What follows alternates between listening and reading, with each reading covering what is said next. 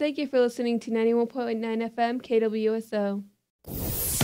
KWSO News, I'm William Robbins. It was a morning of song and celebration today, along with acknowledgments for nearly 200 community members and guests who came to witness the dedication and ribbon cutting at the new K-8 Academy in Warm Springs.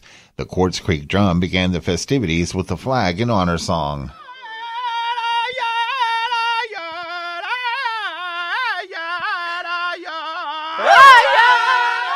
Among the first to speak was Warm Springs Tribal Council Chairman Austin Green, who thanked the community for their support and spoke about the effort it took to build the new school. The completion and dedication of this new school is a culmination of a dream of our community has had for nearly half a century. It took many years of hard work on the part of many people in our community and in the 509J School District to create a unique partnership that made this beautiful new school possible. 509J School Board Chairman Stan Sullivan also spoke, recognizing the architects, builders, and the Jefferson County voters for helping to make the dream of a new school in Warm Springs a possibility. The Warm Springs K-8 Academy is completed and ready to echo the sounds of all the kids in the halls. On behalf of the Jefferson County School District School Board, I'd like to recognize and thank the voters of our district and the community of Warm Springs. Also addressing the crowd was USDA Undersecretary Patrice Kunish, who's Standing Rock, Lakota. In my tribe's welcome, I would say, Kante Washteya Tima Yiu Wewo. And that means come with a good heart. This is not just a facility, and this is a place where learning and nurturing and the community will come together and thrive. Following the acknowledgments by speakers, Anita Davis was joined by tribal members Kiana Yellowman and Leslie Davis in the Lord's Prayer. The Otni Itchishkin Sapsiquat language immersion students also took the stage and entertained the crowd with a song and dance, including an eel dance to close out the ceremonies.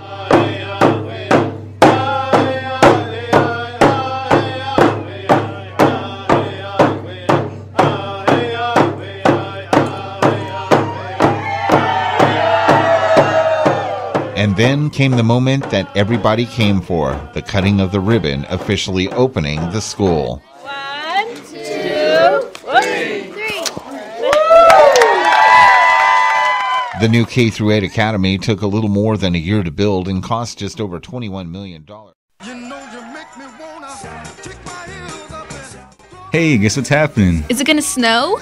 In the summer? Okay, never mind. What? It's the Warm Springs Back to School Barbecue. No way, really? Where? It's happening at the new Warm Springs K-8 Academy. Wait, the new school? Yep. That is so awesome. When is that happening?